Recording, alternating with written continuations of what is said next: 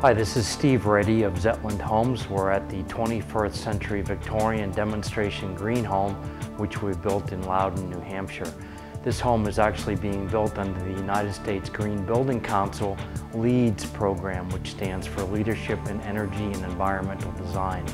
This is designed to be the second LEED certified home in the state of New Hampshire and one of about 280 nationwide.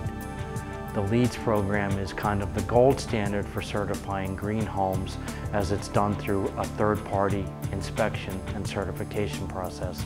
Some of the other things that we're featuring in the home include low VOC, which stands for volatile organic compounds, low VOC paints throughout the house, recycled content carpet, recycled content trim upstairs, the E-barrier by Sherwin-Williams, which is applied to the underside of the roof, which helps deflect some of the heat back out of the house. In addition to the green elements that we're featuring in this home, our subcontractors and suppliers are also showing off some of their best handiwork.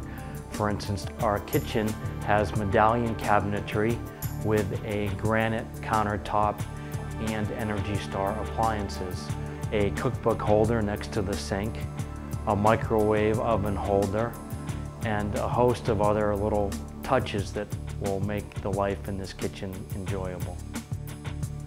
One of the things that we're highlighting in our demonstration green home is the bamboo flooring, which is considered green because it grows quickly and is easily renewable. When used for flooring, it's actually one of the most durable woods available. Some of the other things that we're featuring include geothermal heat system, which we're actually using the water from the well that we drill anyway for the domestic water use, bring that up out of the well, run it through on a heat pump, and use that water for heating and cooling and domestic hot water.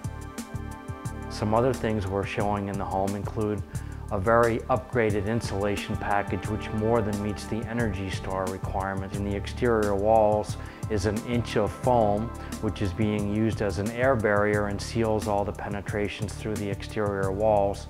Over that inch of foam is the blown-in blanket, also known as the BIBS system, which is a blown-in heavy fiberglass system, so that we end up with about an R24 in your 2x6 exterior wall.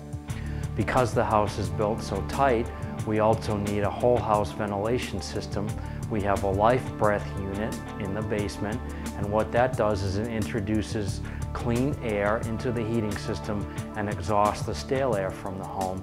Because it's a heat recovery system, it actually recovers about 87% of the heat in the air to preheat the air coming into the house. Some of the other things we're highlighting include low flow water usage, including toilets and lavatory faucets, tile flooring in our bathrooms, Kohler fixtures throughout the whole house. Some of the things that you can't see include an engineered floor system and the zip wall and zip roof sheathing on the outside of the house.